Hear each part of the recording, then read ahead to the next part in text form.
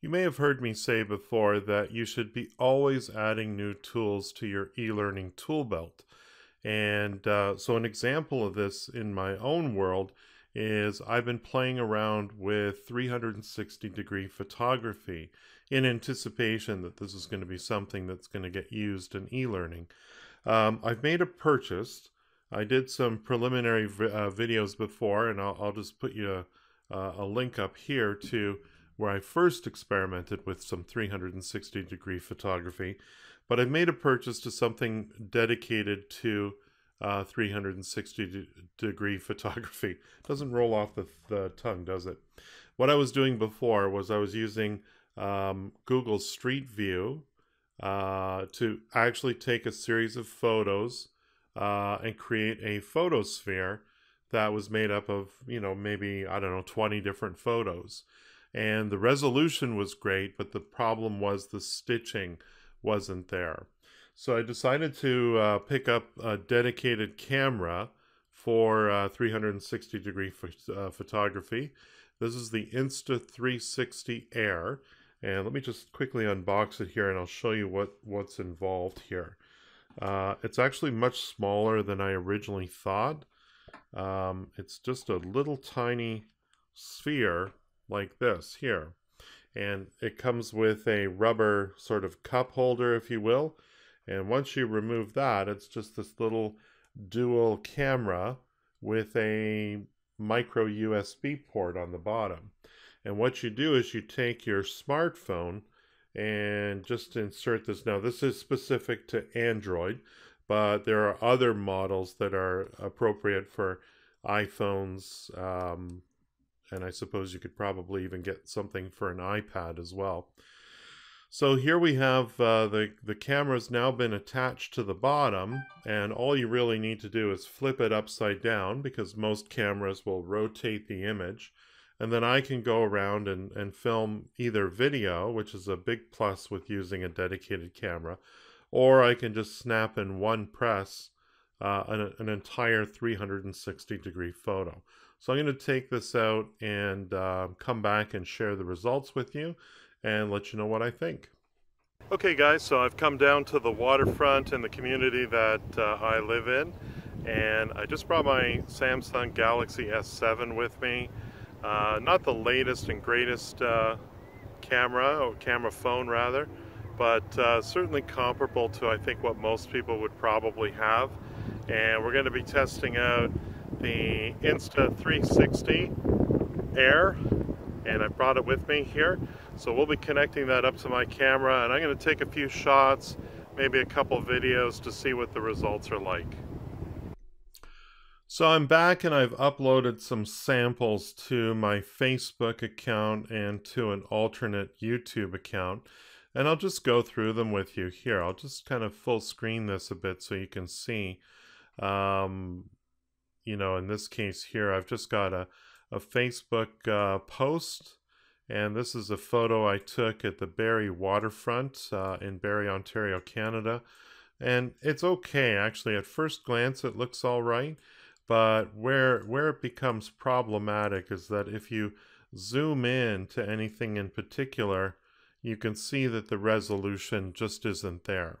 This is a 3K camera, and a lot of the newer cameras are boasting 4K. So I think that might be a worthwhile upgrade, especially if you're thinking about using it in e-learning in the future. You're obviously going to want to show details about the location of where you are. Certainly if it's critical to the safety and the training of employees, you don't want something that's blurry or out of focus. So this is one example. I did some other stuff there. I should point out, let me go back to that shot there. The nature of this camera, because it's held together with your smartphone, and because you're holding your smartphone, you're always going to end up in the shot in one way or another. As you can see here, I tried to hide myself by holding the camera way down low, or way up high, and I was way down low. But, obviously you can't completely get rid of yourself entirely. I had some success with this, in this example here where I did have it on a selfie stick to hold the camera up, and I was able to hide behind a tree. That's a little bit of me right there, actually. And, so I was able to get this shot. But again, as you can see, this is a beautiful location. There's ducks swimming in the pond.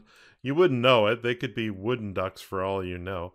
But, it's a really beautiful spot. And unfortunately, the camera doesn't do it justice.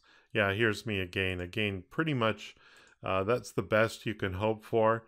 But certainly if you're walking with the camera, again here, I think what I'm doing here, yeah, I'm holding it above my head. So if you point the 360-degree view down, you will see the top of my head. This is actually one of the better shots that I took, and again, you can see that clearly the resolution just isn't there. It's fine if you're just trying to create an environment that, but again, there's my arm and things like that. So I don't know if it's a really great choice. Yeah, this is a pretty standard shot here of me. Typically what you would see, again, I'm using a selfie stick to just separate me from the shot a little bit more. There's some video here I shot, and I put it up on my alternate YouTube channel. Supposedly this camera has a what's the word I'm looking for?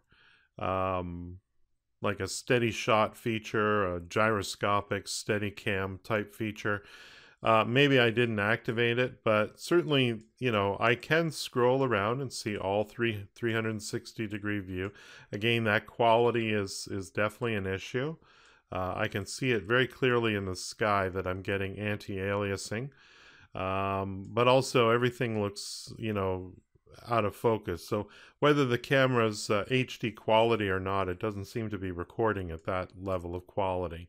So and the shakiness of it, I don't think is suitable. So overall, I would say that I think for e-learning, you're going to want a couple of things. You're going to first of all want really high resolution, and it might mean that you have to pay a bit more money for the 360-degree camera.